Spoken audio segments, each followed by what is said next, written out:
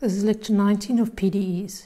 During today's lecture, we'll be looking at the Fourier transform, as well as its relation to the delta function. And then we'll be applying these things to find solutions to the Green's function, solutions to the wave equation using a Green's function during the second part of the lecture.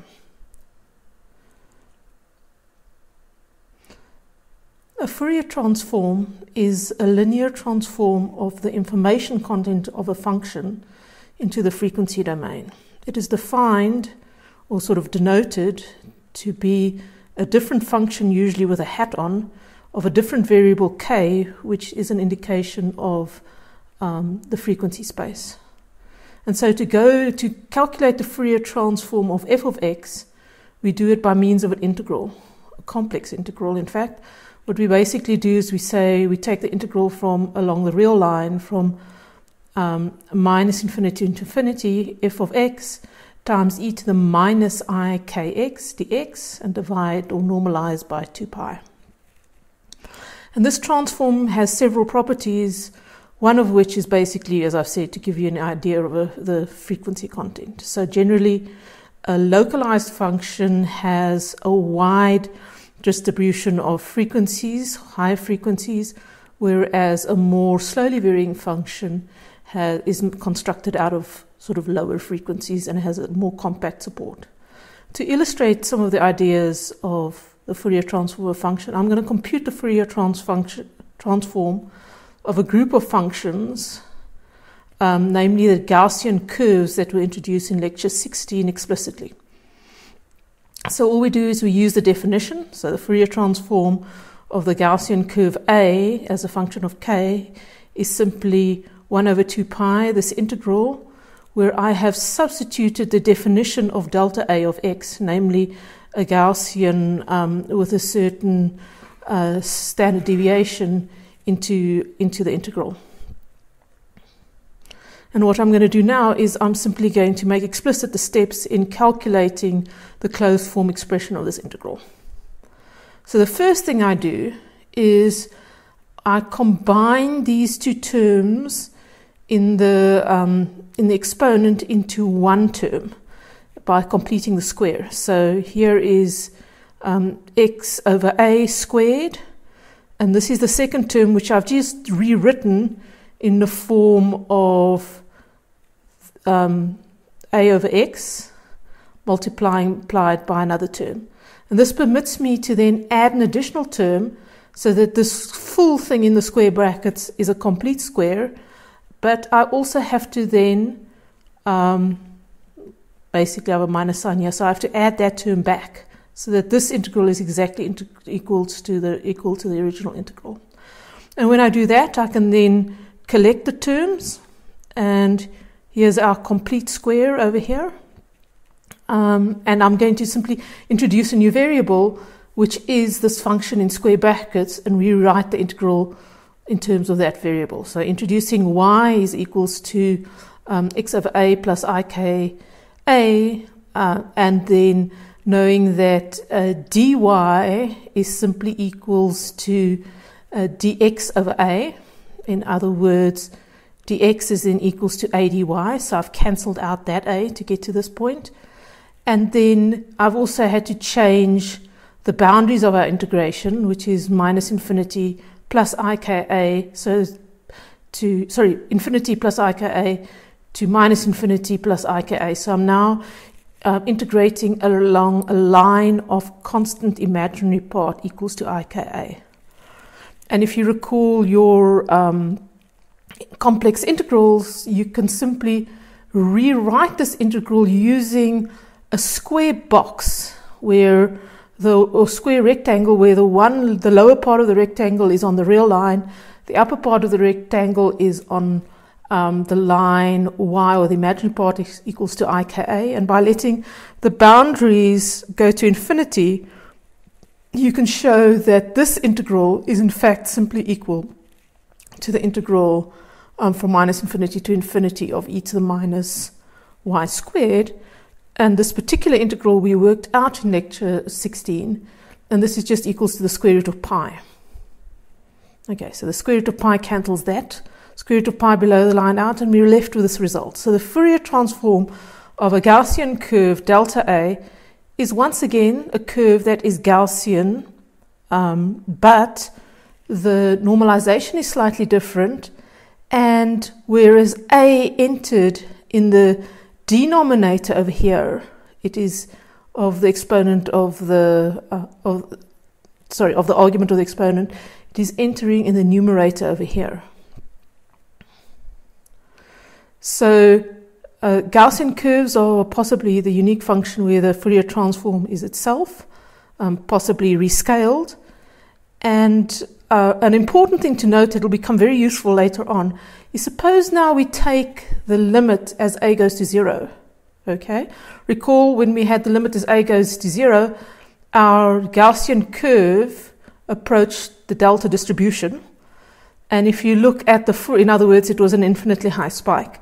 And if you look at the Fourier transform of that distribution over here, if a goes to 0, the numerator goes to 0, so this goes to 1.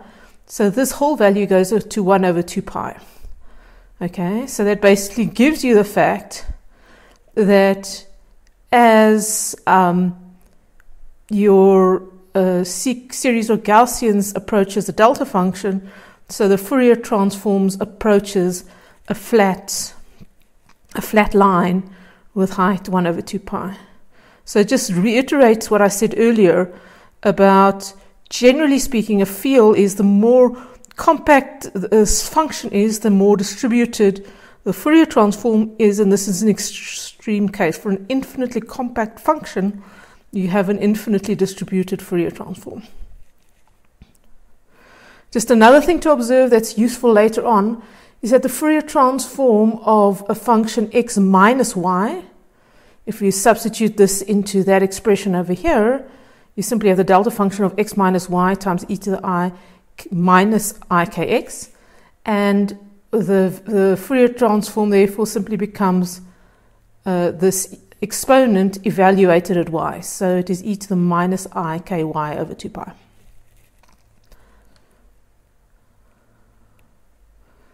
What I now want to do is explore what we call the inverse Fourier transform, and the method I'm going to do that is I'm simply actually going to derive it directly, rather than just give you the definition. And the way we derive it is, once again, let's start with a Gaussian curve. Suppose we have the Fourier transform of a Gaussian curve, in other words, this delta hat ak, defined by that expression, and we multiply it with the e to the iky dx, and we work out that integral. And we're going to use techniques exactly as what we did to work out the Fourier transform of the Gaussian curve. So we write it out, and we try and write it in such a way that we complete the square in k. Okay, and there we go. In order to complete the square, we have to once again subtract over here what we've added. So this integral is equal to the above one, and using the same argument we used as by integrating in the complex plane over a rectangle, we can once again show that this integral is simply the square root of pi and multiplied by a as we change the sort of the variable, and we're left with this result.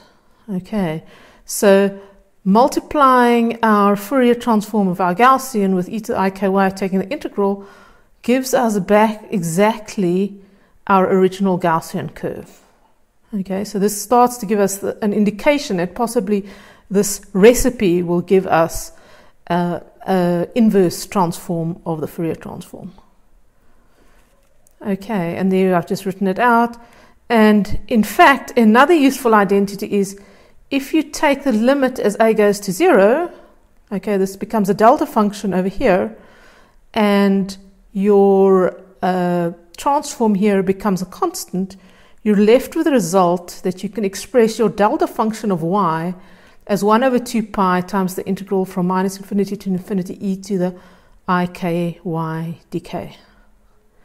Okay, so this is an unusual definition for the delta function, and it's an unusual integral because you can note that as k goes into infinity, this becomes a very rapidly oscillating integral both in the real and imaginary parts. But formally and in practice, we actually conduct this integral, you have your delta function.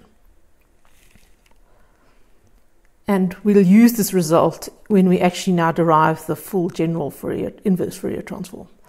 Okay, so now in general, let us consider the integral from minus infinity to infinity of f hat of k e to the I k y. And we want to prove that this in fact gives you back your original function. And the way we do that is simply to substitute in our definition of f hat that was given here using the Fourier transform into square brackets over here, and then to rearrange or reorder our order of integration. And we can always do that provided the function in the integrand or this integral converges. And we're going to assume we're working with functions for which this is true. So what we have is then if you basically put e to the I k y inside of here and you switch these two guys and you take f of x out, we can rewrite the integral like this. So we basically have the integral from minus infinity to infinity f of x times this thing in red, dx. But please note that this thing in red, dx, is exactly, in some sense, the definition of the delta distribution or the integral definition of the delta distribution that we derived over here. Okay, so let's replace it. You're left with the integral from minus infinity f of x of delta of y minus x, which is just f of y. So we've effectively proven that if we apply or multiply our Fourier transform coefficients by e to the I k y and integrate over the Fourier variable k, we get back our initial function that we started with. Okay, and so in general textbooks, if they define the inverse Fourier transform of f hat k, it's exactly this definition that we've just proven gives you back the original function. So let's now look at some of the Fourier transform properties. Okay, the first one is let the Fourier transform of k be f hat of k be the Fourier transform of a bounding function. In other words, it doesn't become infinite as you go to infinity. So extreme example is a delta function or delta distribution. And then we have that then the Fourier transform of g, which is defined as the derivative of x, we can then calculate, and we simply write it out as 1 over 2 pi this integral f of x e to the minus I kx. And what we do now is integrate by parts and transfer this derivative onto e to the minus I kx. We know that the boundary term vanishes because f is bounded. And what we're left with is f times the derivative of e to the minus I kx minus that, which is simply f of x times I k e to the minus I kx dx. Okay, and because the integral is over dx, you can take this I to ik term out of the integration sign, and if you do that, you simply have the definition of f hat k times ik. So in a functional derivative in the real space is very easy to compute in the Fourier transform space. You just simply multiply the Fourier transform through by ik.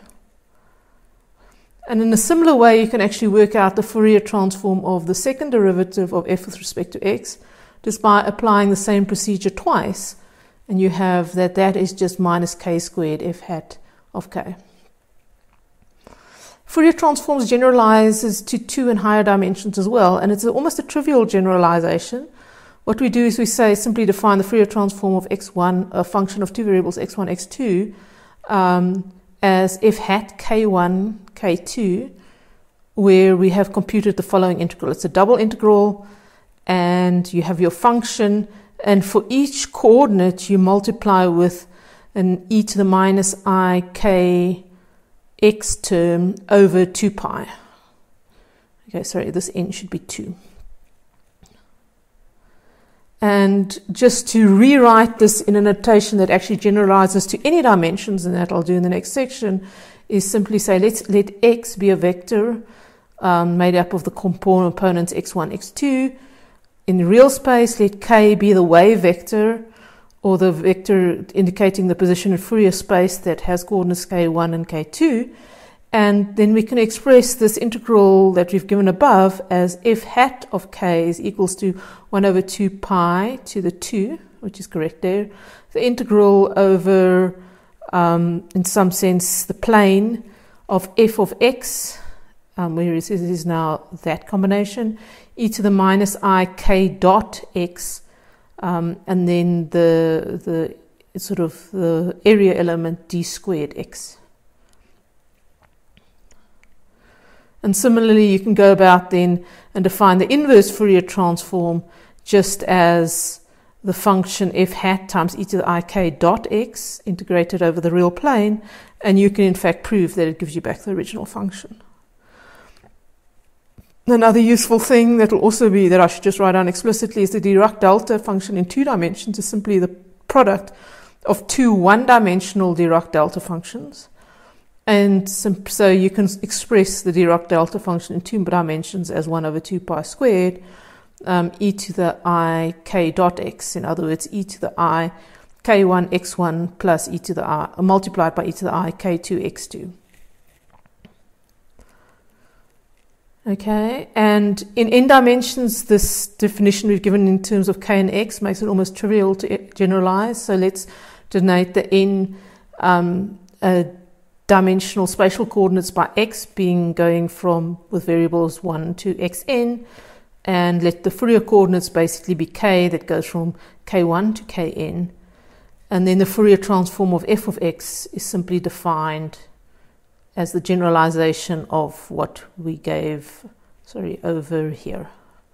So it's simply 1 over 2 pi n. So for each coordinate you add a factor of 1 over 2 pi, or multiply with a factor of 1 over 2 pi, the area over the whole n-dimensional sort of real space, multiplied by your function, multiplied by e to the minus k dot x. So x1 k1 plus x2 k2 plus etc. xn kn, multiplied by your generalized volume element. And similarly, in the generalized n-dimensional case, you have a number of properties you can write down. And the first one is the Fourier transform of a gradient of f. You can compute it by noting that the gradient f times e to the minus ikx can simply be expressed as the gradient of f times e to the ikx in brackets, subtracting the additional term minus f times the gradient of e to the minus ik dot x. And then working out what this term is explicitly is reasonably easy. You simply just apply this gradient operator to the e to the ikx. So that's simply the exponent times the gradient operator applied to k dot x. And recalling that k dot x is simply k1 x1, k2 x2, etc. plus kn xn. What you're left with is simply that it is k, the vector. So you have that it's equals to minus ik e to the minus ik dot x. Okay, so if you then work out the Fourier transform, what you do is basically you use this first condition and you note that this gradient, because the domain is infinite and f is assumed to be bounded on the boundary, it vanishes. The boundary term simply vanishes because f goes to 0.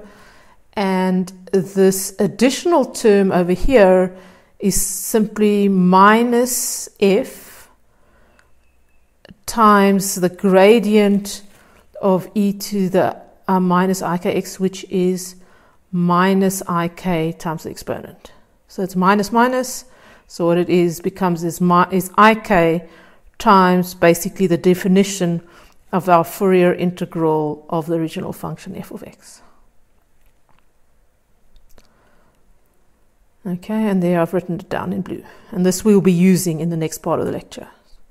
Furthermore, if you want to work out the Laplace operator, and this is why we're really interested in, the Laplace operator applied to f, you again start transferring these gradient operators onto this Fourier factor that we're multiplying it with. And the way you do that is to say that, fine, this Laplace operator you can get by applying the divergence to the gradient of f, multiplied by e to the ikx, but then you must subtract the gradient of f dotted in with the gradient of e to the minus ikx. And that you can actually express as the divergence of f dot, the gradient of e to the minus ikx plus f times the Laplace operator applied to e to the minus ikx. And you can note that both these two are boundary terms that will vanish at infinity, and you're only left with this one. So you've effectively transferred the operator from your function onto this Fourier factor. And you know that the Laplace operator applied to the Fourier factor is just minus ik times the Laplace operator applied to the Fourier factor again. Okay, so what you've used is this first result to give the first term, and then you apply it again, you can use the result again. So it is simply minus ik dot minus ik times e to the minus ik dot x. And what that gives you is just minus the norm squared of k times e to the minus ik dot x. Okay, so we've just shown that the Fourier transform of the Laplacian of f is simply equals to minus k squared, where k is the norm of the Fourier variable, times the Fourier transform of f. Okay, that concludes the first part of this lecture. Please review these properties and make sure you know where they all come from and feel comfortable working with them before the next part of the lecture, because we'll be using them in quite an elegant way to try and derive the Green's function for the wave equation. It's some really nice stuff because we can do it in any dimension, and then some interesting properties that come out of there. Thank you so much.